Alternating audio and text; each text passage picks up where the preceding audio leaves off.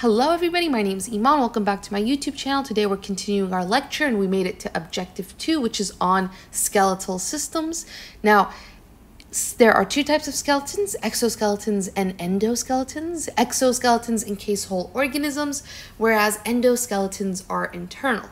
And in this first part of objective 2, we really want to talk about skeletal structure. The components of our skeletal system, they're divided into axial and appendicular skeletons. The axial skeleton, it consists of the skull, the vertebral column, the rib cage, and it provides the basic central framework for the body. The appendicular skeleton, it consists of the bones of the limbs, the pectoral girdle, and the pelvis. Now, both skeleton types are covered by other structures, muscle, connective tissue, etc. And the structure of the skeleton is actually shown right here, with many of the bones labeled. And one of the more important things that we want to cover is talking about bone composition. Bone is a connective tissue that's derived from embryonic mesoderm. It is much harder than cartilage, but it is relatively lightweight. And bone's characteristic strength, it comes specifically from compact bone.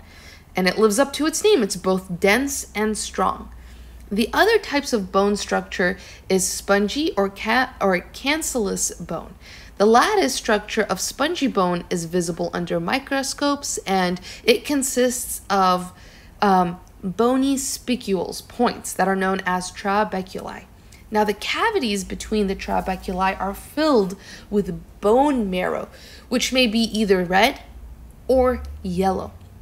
Red is filled with stem cells, which are responsible for generation of all the cells in our body.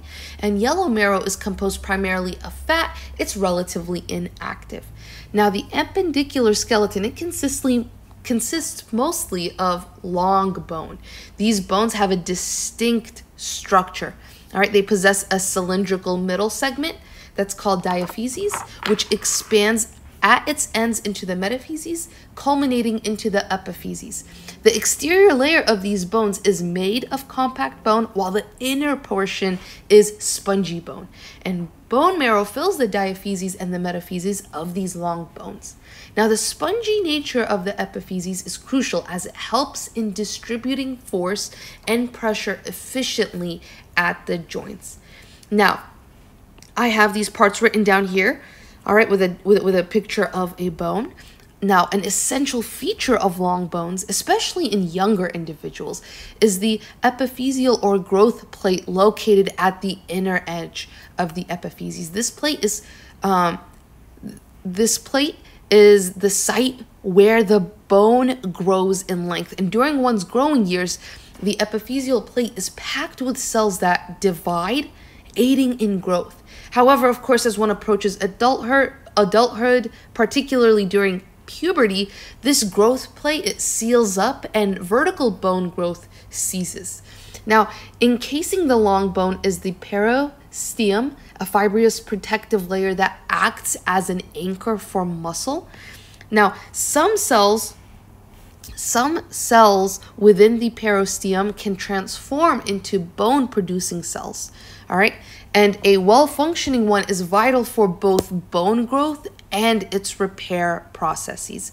Now, structures in the musculoskeletal system are held together with dense connective tissue. Tendons attach muscle to bone, and ligaments hold bone together at joints.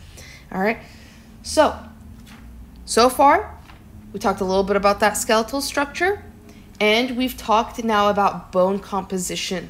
The next thing we want to focus on is the microscopic bone structure. Now, compact bone owes its strength to the bone matrix, which has a blend of both organic and inorganic substances. The organic compound of the matrix consists of collagen, glycoproteins, and various peptides, while the inorganic parts comprise of calcium, phosphate, and hydroxide ions. Now, when these inorganic ions come together, they form hard hydroxyapatite crystals. Additionally, bones are storage sites for minerals like sodium, magnesium, and potassium. for bones to be sturdy, it's really essential that both the organic and inorganic materials are distributed uniformly. This is achieved through a unique structure in the bone called osteons, or the Haversian systems. So picture them like concentric rings that surround a central tiny channel, and these channels come in two orientations. Haversian canals run lengthwise, so parallel to the bone, while Volkmann canals run crosswise, so perpendicular to the bone. These canals are vital as they house blood vessels, nerve fibers, and lymph vessels, which plays a very crucial role in the bone's health. Now, nested between these concentric rings are small cavities, all right? And these cavities, they shelter an osteocyte, which is a mature bone cell. And connecting these are even tinier channels known as canuliculi. These create a network that enables nutrient and waste exchange between osteocytes and the main canals. All right. Now, in addition to the microscopic bone structure, which also, again, we can see right here, we're also going to talk about bone remodeling. So two cell types are largely responsible for building and maintaining strong bones. These are osteoblasts and osteoclasts. Osteoblasts build bone, whereas osteoclasts are polynucleated resident macrophages of bone. They resorb it. So these processes, they come together. These processes together contribute to the constant turnover of bone. Now, during bone formation, essential ingredients like calcium and phosphate are obtained from the blood, and during bone resorption, these ions, they're released back into the bloodstream. Bone remodeling, it occurs in response to stress, and bone actually remodels in such a way as to accommodate the repetitive stresses faced by the body. Now, endocrine hormones may also affect bone metabolism. So things like parathyroid hormone, it can increase resorption of bone, increasing calcium and phosphate concentrations in the blood. Vitamin D also increases resorption of bone, leading to increased turnover and subsequently the production of stronger bone. And then calcitonin increases bone formation, decreasing calcium concentration in the blood. Now, with that, we also want to talk about cartilage and joints and movement. So these are the last two topics of our chapter. First, let's focus on cartilage. It is softer and more flexible than bone. It consists of firm but an elastic matrix that's called the chondrin. This is secreted by cells called chondrocytes. Fetal skeletons are mostly made up of cartilage, and this is advantageous because fetuses have to grow and develop in a confined environment, and then they have to traverse the birth canal. Adults, they have cartilage only in body parts that need a little flexibility or cushioning. So think external ear, nose, walls of the larynx, and trachea and joints. Now, cartilage also differs from bone in that it is relatively avascular, without blood and lymphatic vessels, and is not innervated. Most of the bones of the body, they're created by hardening of cartilage into bone. This process is known as endochondral ossification. It's responsible for the formation of most of the long bones of the body. Now, bones may also be formed through intramembranous ossification, in which undifferentiated embryonic connective tissue is transformed into and replaced by bone. All right, this occurs in the bones of the skull. Now, with that, we can talk about joints and movement. Joints are specialized connective tissue that come in two main types: immovable and movable. Immovable joints are where bones are solidly linked, typically by fibrous tissue, forming sutures, and these are mainly seen in the skull, where they hold the skull bones tightly in place.